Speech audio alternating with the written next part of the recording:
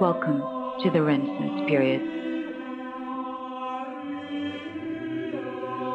Term Renaissance designates the rebirth of the arts and sciences that accompanied the complex and often painful economic, social, political, and intellectual transformations that took place in Europe between about 1300 and 1650.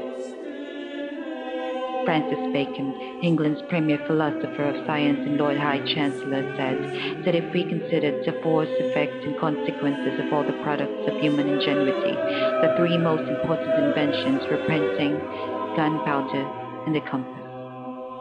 The establishment of printing presses throughout Europe in the 1460s launched a communications revolution that might at least in part account for the permanence of the Renaissance. Gunpowder weapons have an important place in the history of medicine because they forced surgeons to deal with problems known to Hippocrates and Galen. As Europeans followed the compass around the world, they brought back new plants, animals, and remedies, and left in the wake a series of ecological and demographic catastrophes that transformed the world. The Renaissance was a new age of exploration of the word, the world, the mind, and the human body. The Renaissance era may have ultimately transformed European culture in a profound, permanent way that led to the modern world, but it was also a period in which mysticism, intolerance, and epidemic disease flourished. The death rate circa 1500 was about 3 times the present level, and life expectancy was perhaps half that of modern Europe. War, famine, and epidemic disease appeared so often that fears of the imminent end of the world were widespread. As an era of scientific and philosophical interest, if not therapeutic advances, the Renaissance is a time of special importance for medicine.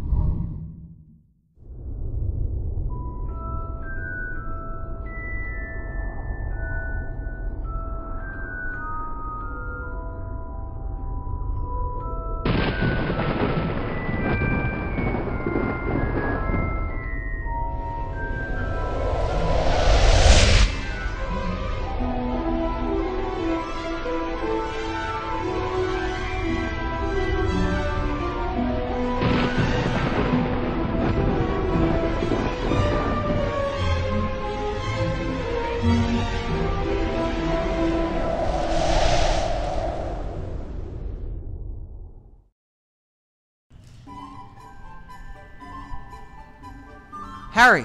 Hey Ron. Hey guys! Hermione. What did you guys do over the weekend? I've learned a new magic, one that makes butterflies. That's so kindergarten. No. Watch this. Annulus ovalis. What's wrong? I got this. Look who's here. Harry Potter and his stupid friends, especially Weasley. I wonder how he got admitted here at Hogwarts School of Medicine. Especially with his pea brain. Don't mind him, Ron. Leave us alone, Draco.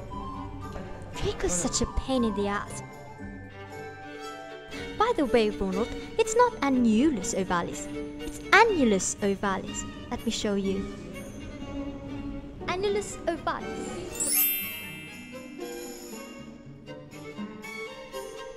Fossa ovalis. Wow! That's cool, Harry. It's almost 8. Let's go. Has any of you read about our lesson for today, the Arts and Science of Medicine subject? You're such a nerd, Hermione. Whoever studies for ASM, get a life. What about it, Hermione? Oh, Mr. Ronald Genius Weasley, let's see if you can answer later to Professor Snell if he calls you. He called me last time. He won't call me again. What makes you so sure? I bet he will. He won't. Will do. Will not. Will do. Will not. Why, I mean, I think he does. Deal. Good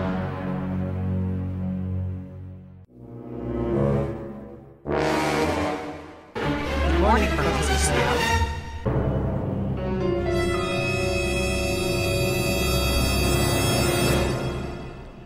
Let's start. I assume all of you have read our topic for today, which is what, Harry Potter?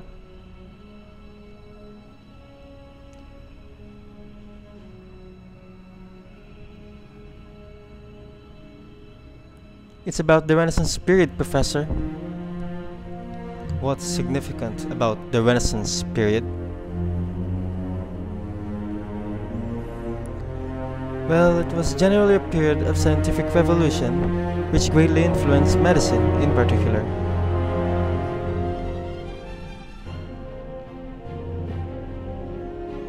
Very well. What is the time period of the Renaissance? Ronald Weasley.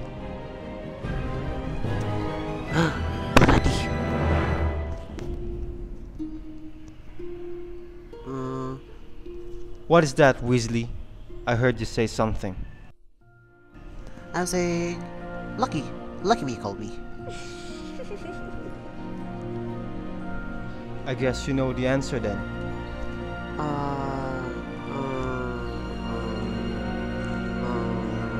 From 1300 to 1650s high. That's the first correct answer you have made ever since, Weasley.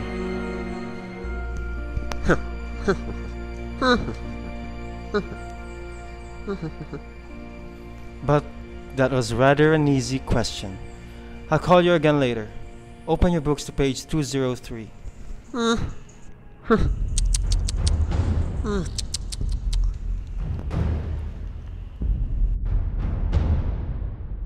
Let's begin our discussion with the state of autopsies, art, and anatomy during the Renaissance.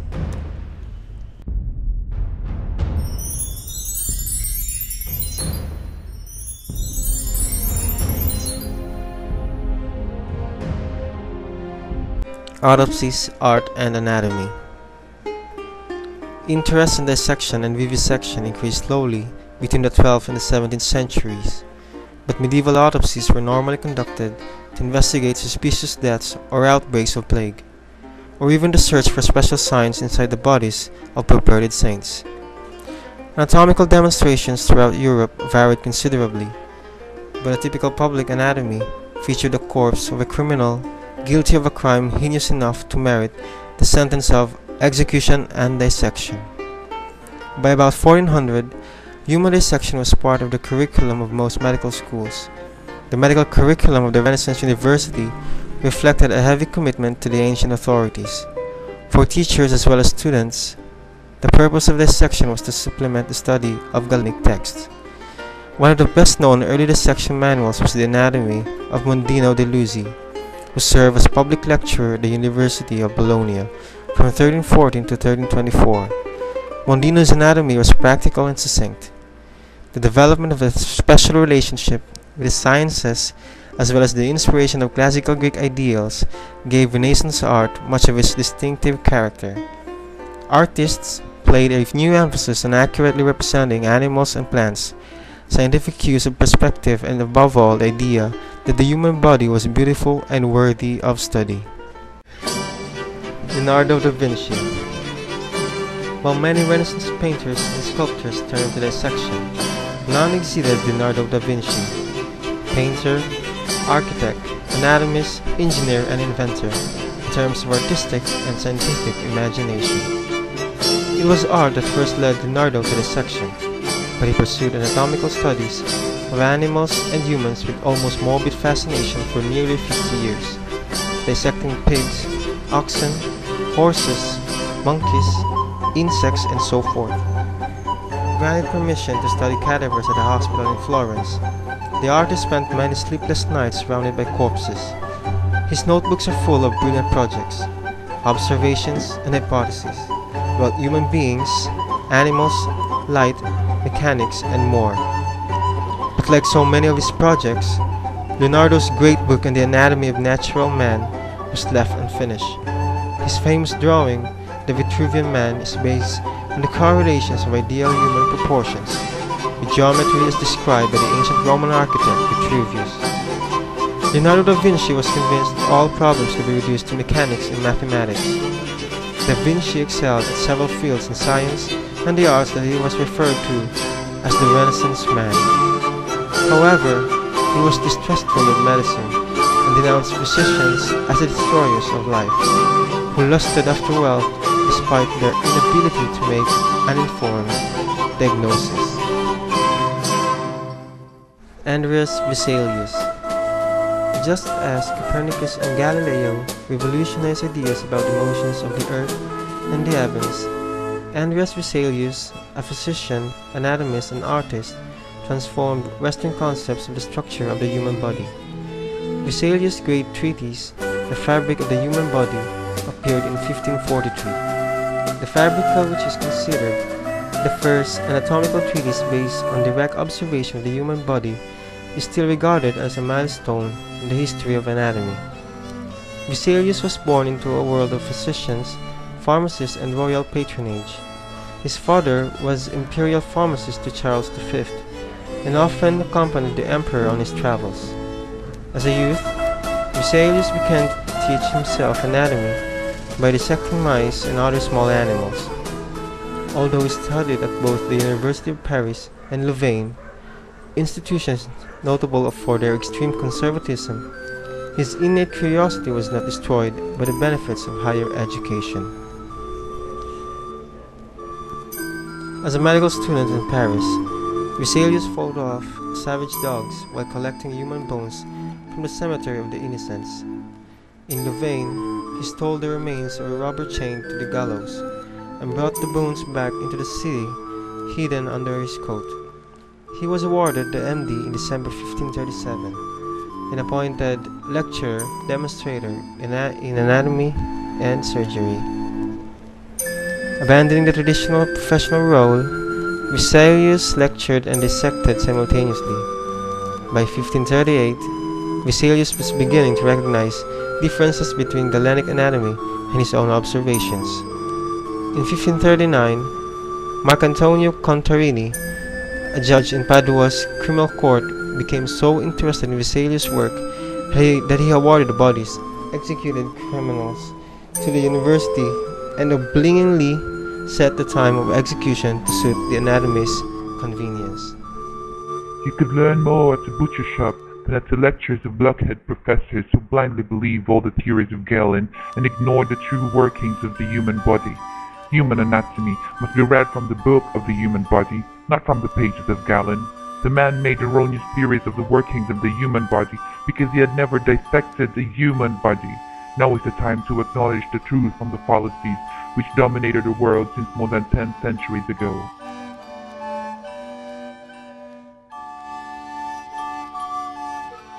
Hostile reactions from outraged Galenists were inevitable.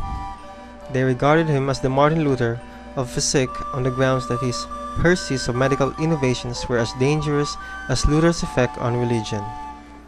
Tired of the controversy, Vesalius became court physician to Charles V, Holy Roman Emperor and King of Spain, to whom he dedicated the Fabrica. Soon Vesalius discovered that imperial service was almost as unpleasant as the stormy academic world. In 1564, Vesalius went on a pilgrimage to the Holy Land to extricate himself from the emperor's service. Vesalius may have used the excuse of a pilgrimage to explore the possibility of returning to a professorship at Padua. Unfortunately, he died on the return voyage. Medicine and surgery. As a general rule, surgeons were expected to deal with the exterior of the body, and physicians dealt with its interior. Surgeons dealt with wounds, fractures, dislocations, bladder stones, amputations, skin diseases, and syphilis. They performed bleedings under the direction of physicians, but were expected to defer to physicians in the prescription of post-operative care. Elite physicians could command a salary many times greater than that of surgeons. The status differential between physicians and surgeons is also apparent in the services they were willing to provide. For example, in a plague pest house, physicians remained outside and shouted advices to the surgeons, who examined and treated patients. Despite such hazardous duty, surgeons were poorly paid. They were awarded just enough money to buy new clothing as a replacement of the clothes they had worn while in the pest house which they burned. In many areas, a license to practice medicine could be obtained on the basis of education or by an examination measuring practical skills. Examination measuring practical skills was especially important to women because they were denied access to a university degree. Most women practitioners seem to have been the widows of physicians or surgeons. They were occasionally recruited by the public health authorities to care for female patients quarantined in pest houses during plague outbreaks.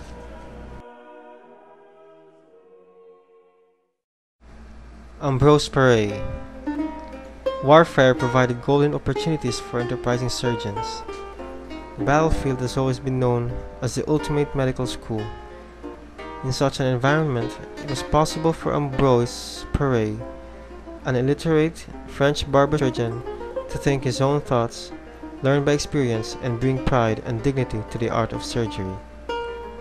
Paré was a deeply religious man who acknowledged only one final authority.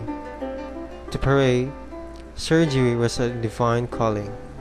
Despite the lowly status of its practitioners, Paré's surgical texts provide vivid and moving accounts of the horrors of war, as well as accounts of the kinds of wounds caused by weapons unknown to Hippocrates and Galen. Oftentimes after a battle, injured soldiers died from lack of food and attention, or from frugal measures used to treat them. When Paré began his career in military surgery, he followed John Vigo's method of deeply cauterizing gunpowder wounds with boiling oil. But when his supply of oil was exhausted, he was forced to treat the rest of his patients with a wound dressing made of eggs, oil of roses, and turpentine. In comparing the outcome of these treatments, Paré discovered that the patients who had received a mild dressing healed better than those cauterized with boiling oil. To aid the healing of burned flesh, Paré recommended a dressing of raw onions and salt. In some cases, however, Paré recommended the use of his famous poppy oil balm. He had procured a secret recipe for poppy oil at a great trouble and expense, but he openly published it for the benefit of all surgeons and patients. To prepare poppy oil dressing, the surgeon began by cooking 2 newborn puppies in oil of lilies until the bones dissolve.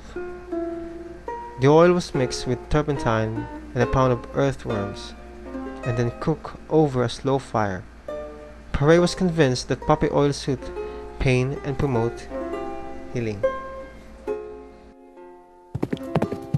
In 1561, Paré was kicked by his horse. 2 bones in his left leg were broken, and worst, the fractured bones broke through his flesh. Fearing amputation of his leg, he bandaged his wound, splintered his leg, and treated the wound with rose ointment until the abscess drained. Moreover, Paré proved the uselessness of bezoar stones, as well as many other widely prescribed and fearfully expensive remedies and antidotes, such as unicorn horn and mummy powder. Noblemen drank from vessels made of unicorn horn and carried unicorn horn with them when traveling in order to ward off illness. But some physicians recommended mummy in the treatment of bruises and contusions because of its alleged power to prevent blood from coagulating in the body. Astrology and alchemy. The artistic and scientific triumphs of the Renaissance were not completely unstained by superstition and the occult sciences. Medicine, along with other arts and sciences, remained entangled with astrology, alchemy, and other varieties of mysticism. One form of prognosis, known as astrological medicine, was based on the assumption that the motions of the heavenly bodies influence human affairs and health. In practice, astrological medicine required knowing the exact time at which the patient became ill. In therapeutics, astrological considerations determined the nature and timing of treatments, the selection of drugs, and the use of charm.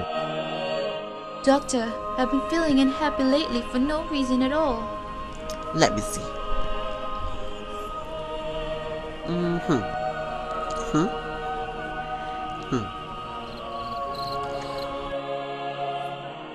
I know this. Saturn did this to you. Saturn? The planet? Yes, Saturn. The dark and cold planet. Your condition is called Saturn melancholia. What time of the day did you first have this headache? It was in the morning. Then this headache is a chronic one because of the presence of the sun. Can you do something about it, doctor? You can actually do a bloodletting, as this headache may be caused by excess of blood.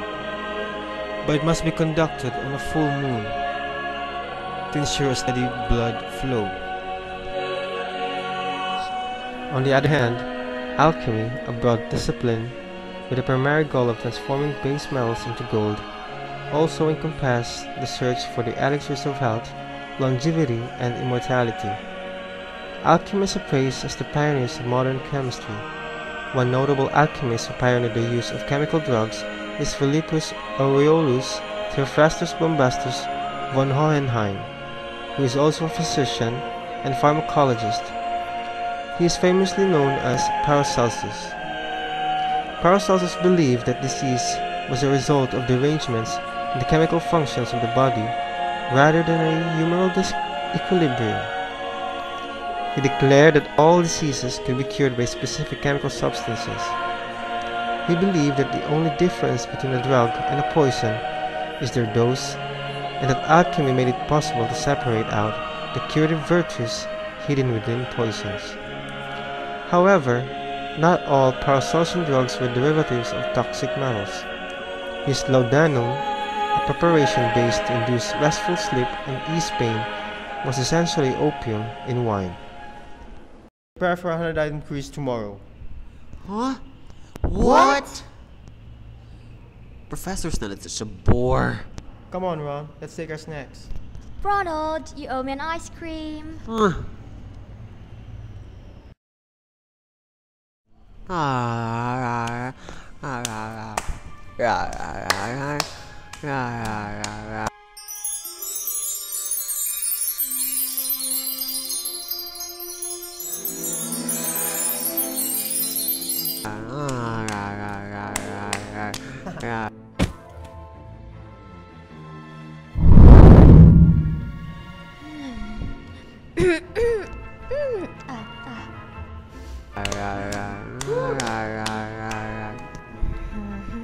Sit this.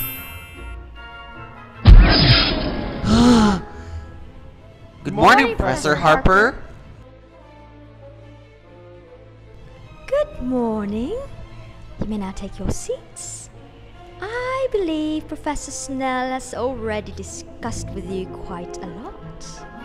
We have very interesting topics today. Kindly open your books to page 230. The 15th century was a time of great voyages, commercial expansion and warfare, during which previously isolated peoples were suddenly immersed in a globalized germ pool. Many epidemic diseases flourished under these conditions, and one notable example of which is syphilis, a venereal disease. The term syphilis was first applied in 1530 by the Italian physician and poet Girolamo Fracastoro. The history of syphilis has been well studied, but the exact origin of syphilis is unknown. The Columbian hypothesis proposes that syphilis was carried to Europe from the Americas by Columbus and his crew. We have conquered the new world. Now, men, let's go make ourselves merry tonight. Come here, you three ladies. Come back home.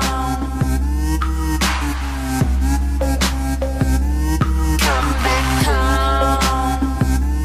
Galen, one of the most famous Greek physicians, believed that the circulatory system consists of two separate one-way systems of distribution, rather than a single unified system of circulation. Moreover, he believed that blood traversed from the right ventricle to the left ventricle through invisible pores. Galen's theories remained uncontested for more than 10 centuries, until after when a few brave souls dared to challenge his principles, with the risks of social rejection, one of whom is Michael Servetus. Michael Servetus, the first European physician to describe the pulmonary circulation, was a man who spent his whole life struggling against the dogmatism and intolerance that permeated the Renaissance world. In 1553, Servetus published a radical treatise entitled On the Restitution of Christianity. Though it is clear that his inspiration and motives of writing restitution were primarily religious, it is in the 700-page treatise that he made an account of the pulmonary circulation. Disputing Galenic concepts that oxygenation of the blood was the function of the left ventricle of the heart, Servetus believed that changes in the colour of the blood indicated that oxygenation took place in the lungs. However, both Catholics and Protestants found the work blasphemous, with the latter condemning him to burn at the stake without mercy. While in no way as colourful a figure as Servetus, Rialdo Colombo was a more influential scientist and teacher. Colombo, the son of an apothecary, was apprenticed to an eminent Venetian surgeon for 7 years before he began his studies of medicine, surgery, and anatomy at the University of Padua. Apparently, Colombo had no knowledge of Michael Servetus' work and made his own discovery of pulmonary circulation, which he demonstrated in his anatomical treatise, De Anatomica, published in 1559. Another notable figure celebrated as the discoverer of both the minor and major circulation by certain admirers is Andrea Cesalpino. Cesalpino, a professor of medicine and botany at the University of Pisa, was a learned man who combined a great reverence for Aristotle with an appreciation of Renaissance innovations. His descriptions of the valves of the heart, the blood vessels that link the heart and lungs, and the pathways of the pulmonary circulation were well defined. He spoke of the heart in very lyrical terms as the fountain from which 4 great blood vessels irrigated the body, like the 4 rivers that flow out from paradise. Girolamo Fabrici, a famous professor of anatomy at the University of Padua, made a great contribution on his study of the structure, distribution, and function of the venous valves, which was later published in his work On the Valves of the Veins in 1603.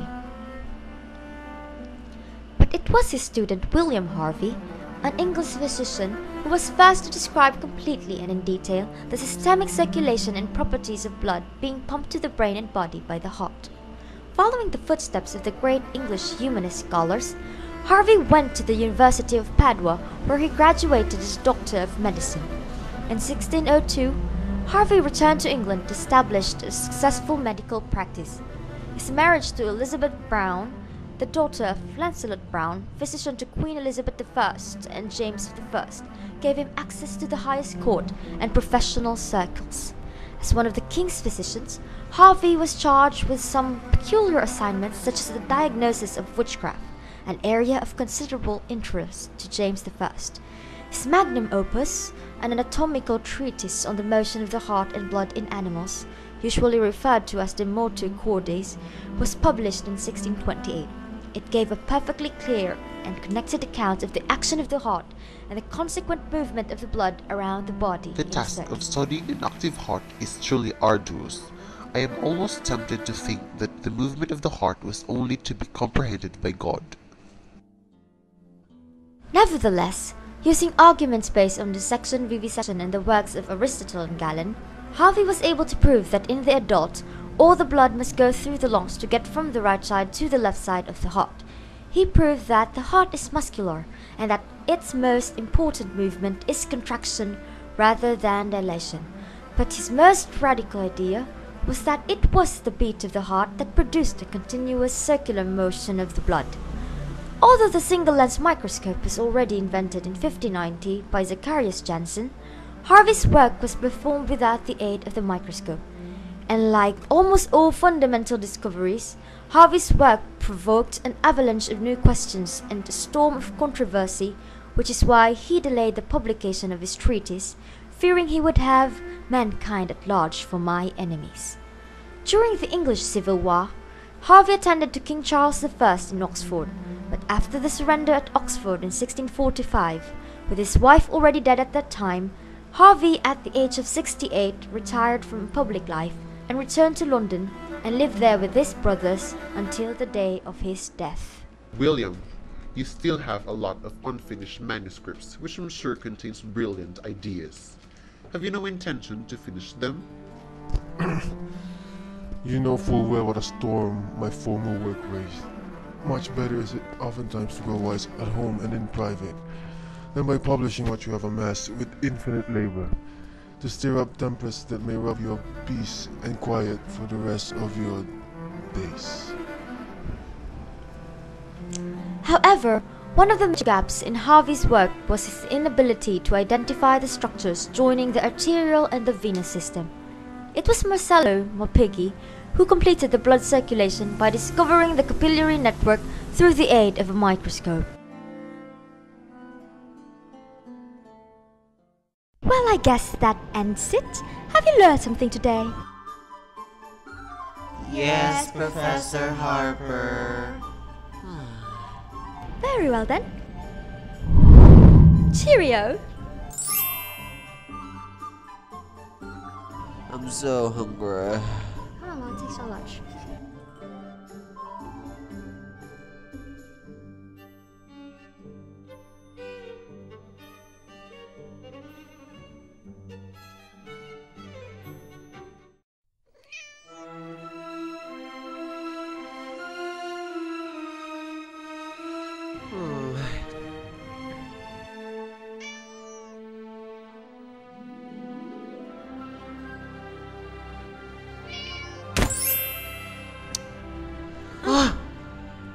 Good afternoon, Professor Barron.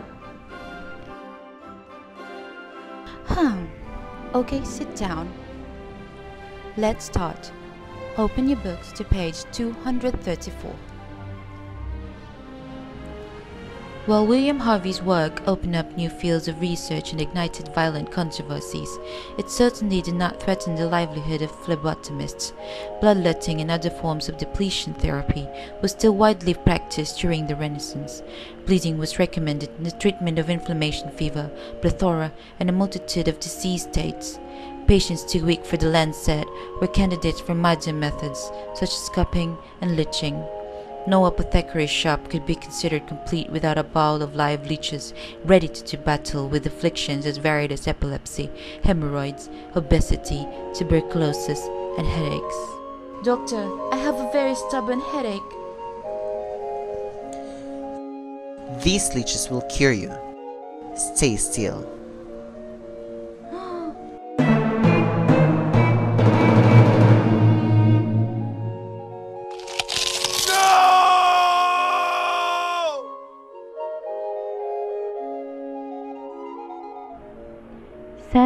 Santorio was honored as the founder of quantitative experimental physiology in Italy. Santorio established a successful private practice after graduating from the University of Padua in 1582. In addition to medical practice, Santorio became intimately involved in research concerning a phenomenon known as insensible perspiration.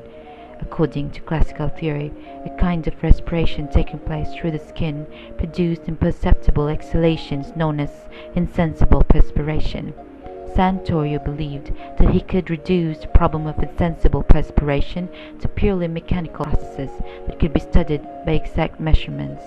In order to do so, he invented a special balance, a chair suspended from a steel yard in which he measured his body weight after eating, drinking, sleeping, resting, and exercising in health and disease for more than 30 years. Santorio published his results as a series of aphorisms in a small book entitled Ars de Statica Medicina.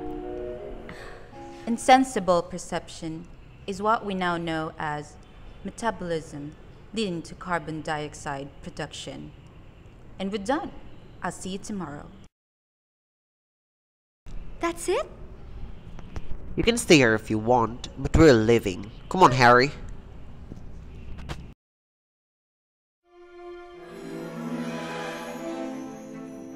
But wait, where are we going? To the forest. Okay.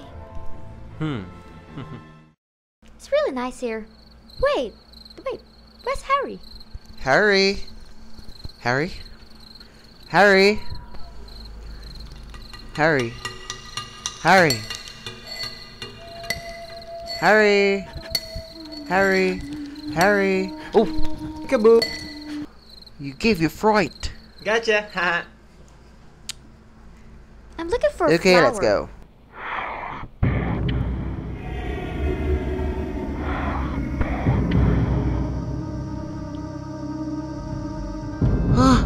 Voldemort! Octavius!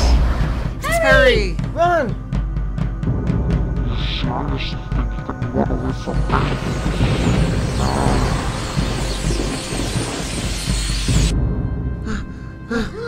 The Decimus door!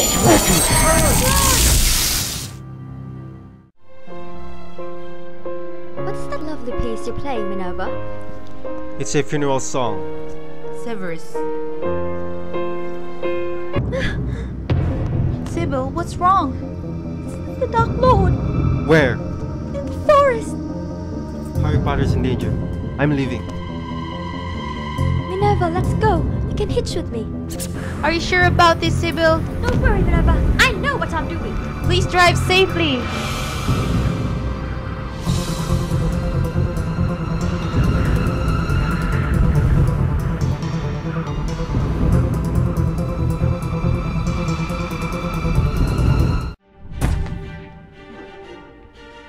Why are you here, Voldemort? The faculty of Hogwarts School of Medicine, brother. School of Medicine, what kind of foolishness is this? Destroy the school. From the Glyconian! Dark magic is true. How? True magic's for the common good. Sister na Kylie! Angel Servisalis!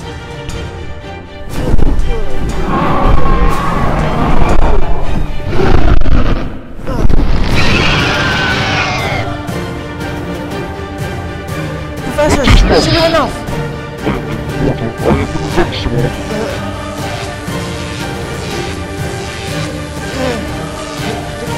Turn the plate of master.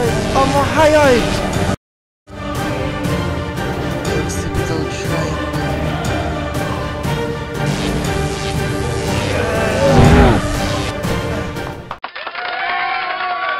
Excellent, sir. You're exempted in your ASM finals exam. Thank you, sir. Ladies, you can come with me.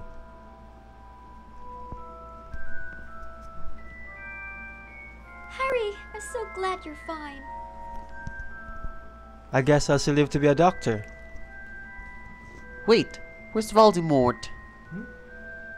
Hmm. Hmm?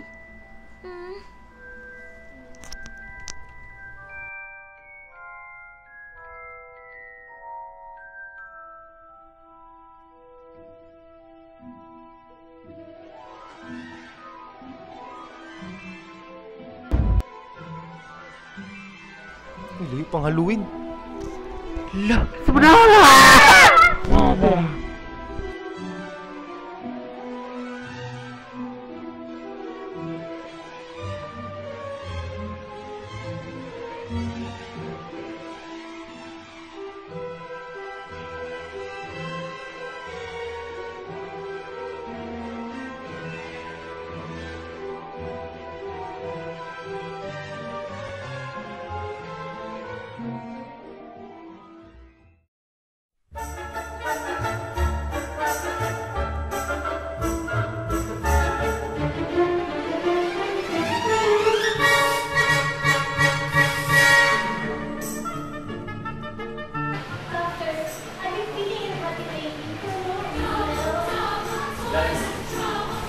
Okay. Wait lang.